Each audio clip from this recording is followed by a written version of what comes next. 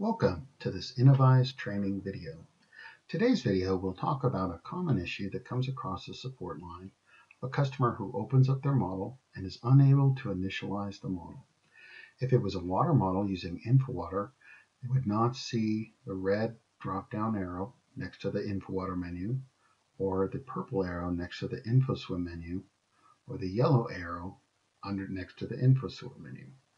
The reason that occurs is that the ArcGIS extension for that particular tool has not been activated. The way to fix that is you go into your main ArcGIS menu, select Customize, and then Extensions. It will pop up the extensions window.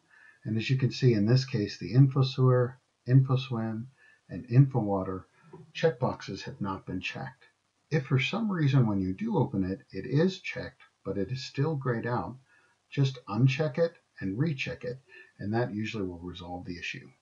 Go ahead and close that window, and as you can see, once that's done, then the InfoWater red arrow now appears, the InfoSWM purple arrow now appears, and the InfoSewer yellow arrow now appears. And in this case, it is a water model. I'm just going to go ahead and initialize now with the red arrow, and as you can see, now my model is active. I can select different elements, do everything that you normally would do because the model is fully initialized. So again, if you ever find this problem and you cannot see this arrow, it will gray out after it's initialized.